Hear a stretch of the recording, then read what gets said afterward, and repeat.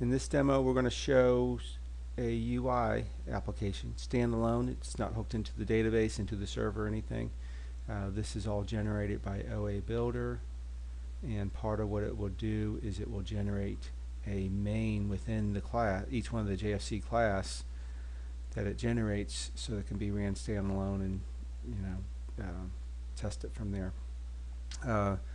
All this code is generated under the Hi-Fi project, under source, under the project itself. In this case, it's the TMGSC Hi-Fi package, under view, and then each one of the components in the model then is under OA, which is a consistent way of how it's generating objects or under the OA package name. And then each one of the objects in a model has its own JFC. So if we look at for employee, there's one called OAJfc. So that's the code I have here. This code is, see down here on the bottom, is 3348 lines long. So it's a lot of code, but this is a really busy UI for this component. A couple things about it real quick before we run it is it has access, it does the model view control, so all of the model components and stuff are already set up here, and then the view components are all built into this, and then there's binding that's done. So Java comes with a suite of component set called Swing or JFC, Java Foundation classes, and what we've done with OA is we've taken those classes and then we've subclass them out so that they will automatically work with our model, with our objects, so we can bind to them and stuff like that. So if you went through this if you went through this class to see how that's working, how it sets them up, here's an example. On the UI, we're going to have a text field so that the last name can be displayed or edited. And here's the code that actually creates that bindable component. So OA text field, it's given the collection class that it wants to be able to edit, and then the name of the property, and then a parameter. In this case, it just tells it what the width is going to be. Since this is a collection and this is a text field needs to know which one of the objects in the collection it's working with. So one of the things about a hub collection class is it has a method called getActiveObject, or getAO for short. And the getActiveObject, what that will do is the hub collection can have the concept of a current active object. So whatever that's set to, and there's a method also to set what the active object is, or set it by pause, or set it by the actual object itself. And whenever that changes, this text field will automatically display that employee object's last name. If there's none selected, if the active object equals null, then it will basically disable the component and be grayed out. So that's an example of that. The employee object, well, let's go ahead and run the UI. To run this, basically, just from Java, say run, pick this one to run if it gives you a choice, because the other ones are inner classes. So I'm going to run this. It's going to run in my other window, so I'll bring it over here. And for this, since it's self-contained within this class, it doesn't connect to the database or anything. It brings up the UI. It's all everything's bound to the employee collection. This tree is showing the employee collection. It's empty. It's not connected, again, not connected to the database or anything like that.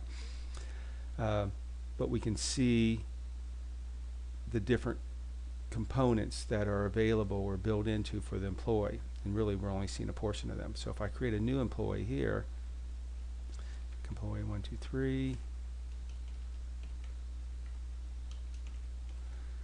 we can see here that we have our tree. We have a table that lets us edit, go all the way across. Another thing to note is OABuilder generates all this. So all that code gets generated. It's all built on how we define it in the model. So we can decide how we want our editable grid to look. And there's also, here's the search.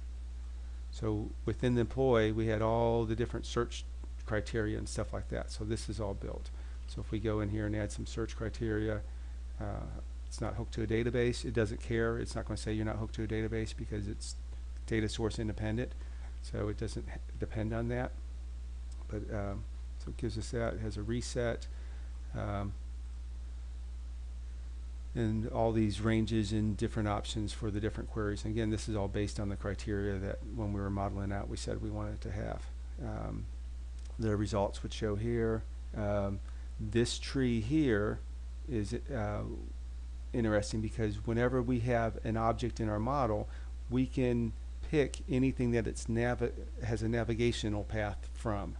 So in our system, we might go ahead and select all the companies, and if we have that list of companies, then we can drill into the companies to get to the employees, and this would give us like a tree structure to find it that way. And obviously we have the database queries that could be built to give us a list here for searching. So that's one thing. So here, if we it also generates autocomplete, and something happened there. But an autocomplete controls, and it will go off of, I think, first name, last name, or whatever's defined in the model. So I'll put another one in here. So now when I clicked on one here, now what we were showing is actual listing here. If I click on one of them, it's showing me all the information about the employee. And what it will basically do is lay out all the single pieces of information here, and then all the mini pieces of information, it will be across basically a tab. So all this again is generated from OABuilder, and it basically just has a pattern that it follows. So if you have, there's many addresses, it will set it up to do this. There's other employees. If we look at many addresses, there's a new button within our model. It shows that employees has addresses and that it's owned by the employee. There's no, it was set up so you don't add it from someplace else. If we look at employees, an employee can manage other employees, so that's what this is. We could either create a new employee here, but we can also add an employee that's already in the system to be an employee that's being managed. When that's set up, you notice that then we can actually see, so if I create a new employee here, we can see that employee here. So we're on the manager here. That manager manages this employee, and then it's kind of recursive. That will automatically, here's this listing, a table that's listing out the list of employees that's under this manager, and then as we click on one, we can see their information. So that's a consistent way of how it kind of shows the hierarchy and how it all works through. The other thing that we have here, that's with the toolbar and the different options and stuff like that, let's see what that one is a go-to. So what we have here is we're drilling down into the to this employee, and as we go into here, we could also, this employee could have employees. So if we set that up, we can see here that the employee that we're on, the first employee of this manager, is now going to show in this tree. So we have this tree structure that lets us go through it.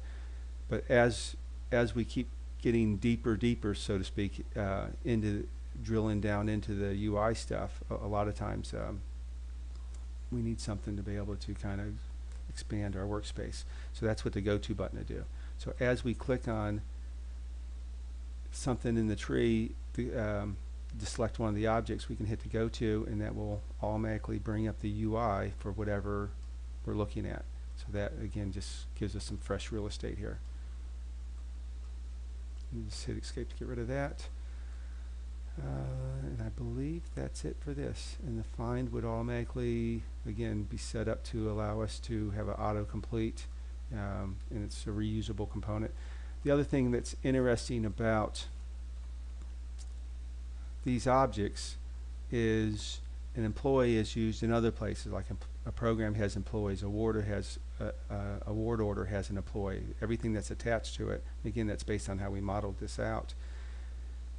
The UI for those components will automatically then create a employee JFC to actually allow those to be viewable within it. So this employee JSP is kind of the pieces parts for all of the UI related to an employee that's used to display an employee, but also used for other components that have a reference to employee, so we can basically get the UI components for it. The main method here that gets generated basically just creates a sample application that we looked at, and it's basically just setting up kind of the frame to put it in, and displays that, makes it visible, and that's it.